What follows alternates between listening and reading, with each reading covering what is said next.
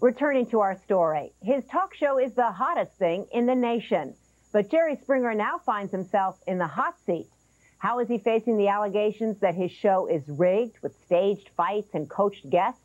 Is it all a hoax or not? We went behind the scenes to try and unravel one of the great unsolved mysteries. Who I sleep with or who I'm with is no one's business but mine. Meet Delta, not her real name, of course. That's because she is a he. Stay with me because this is going to get complicated. Delta has come to the Jerry Springer show to confront her brother Sam, who doesn't approve of her lifestyle as a woman or her choice of lover.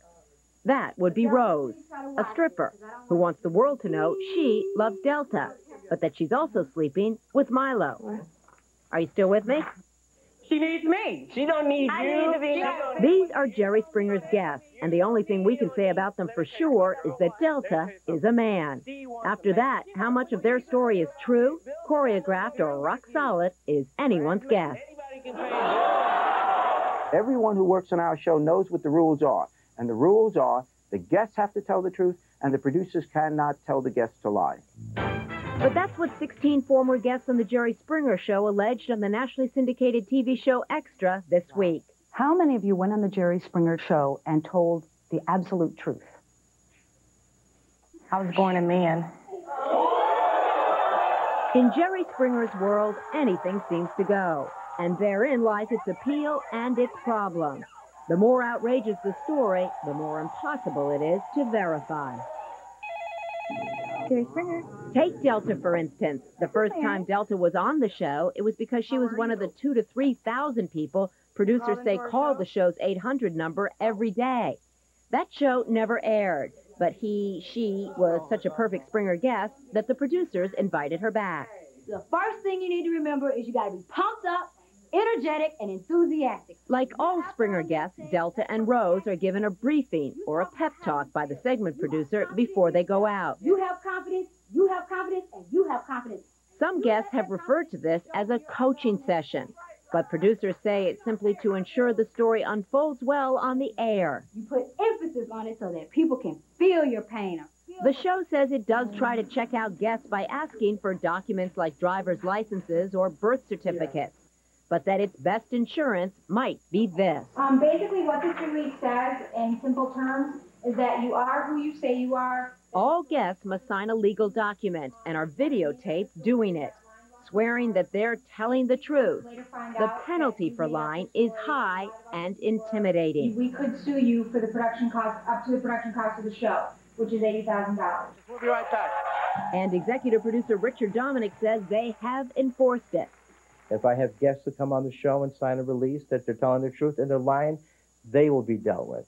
This is our Just like he said. Mom, has he hit you? Yes. So what do guests get for telling their intimate secrets to millions?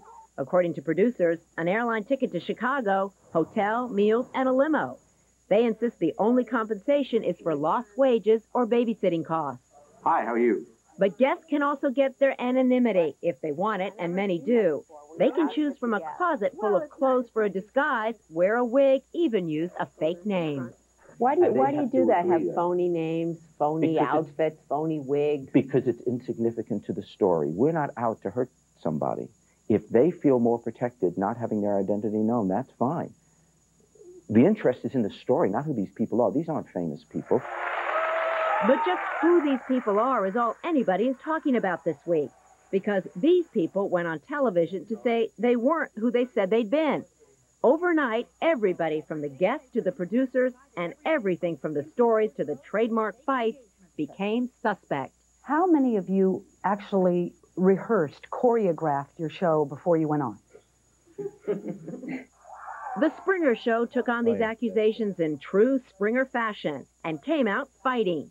Richard Dominic. Nobody on the show has ever participated in duping anybody, audience members, viewers at home, ever. Even the show's security, brawny off-duty Chicago cops, spoke up. You're telling me 100% sure that what we see up there is absolutely real? 100%. 100%. It's taken on. the moment. All of this once again forced Jerry Springer to defend his show.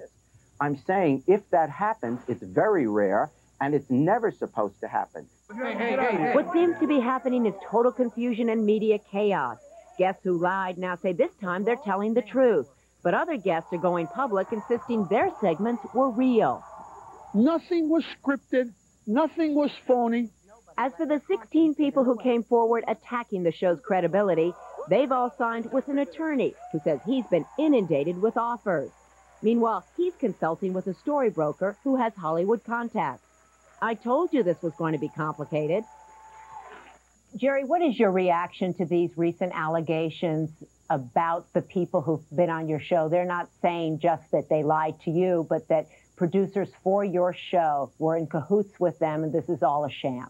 If that's true, I don't want them around. The truth of the matter is, I want the show to be truthful.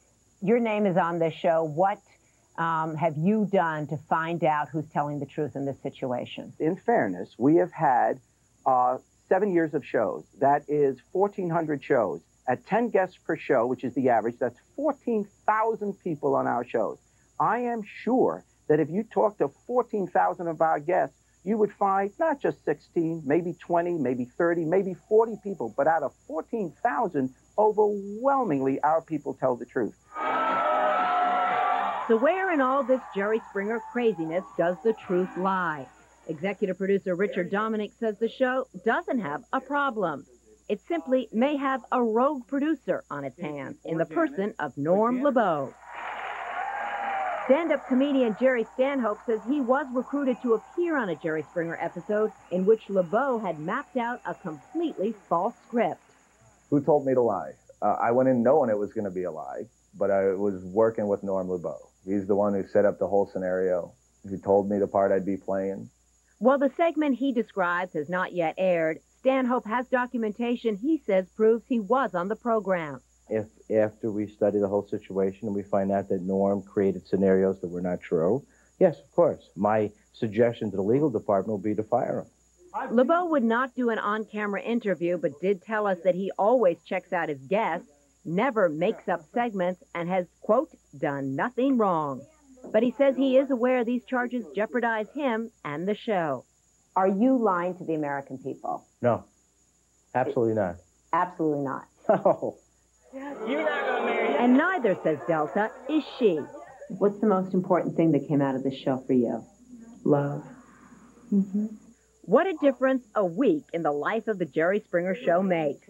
After all the allegations that the show is rigged, we checked back with Delta, who says she's standing by her story for now. Meanwhile, she says she and Rose are no longer together. Her mother is not speaking to her, and her brother is mad they aired their dirty laundry on television. Thanks a lot for coming. Appreciate it. Bye. So where does all of this leave the #1 talk show? At this moment, right where it was before this erupted. What damage do you think this has done to your reputation, Jerry? My reputation is soiled from the beginning. I think no one watches our show thinking that they're watching the future of America, and this is very serious. They watch our show. But they do watch your show thinking it's true and that it's real. Well, apparently, according to newspaper articles, many people think it isn't. I'm telling you it is. I don't think most people think it's real. No, I think most people think everything's staged. This isn't Watergate. This is a silly, admittedly, sometimes stupid talk show. That's all it is. And it's outrageous. And if things are being made up, I don't want them to be made up, but even if they were, big deal. Well, it is a big deal because it's not what it says it is. No, it's not. Bosnia is a big deal. Are people making too much of this, in your opinion? Yeah.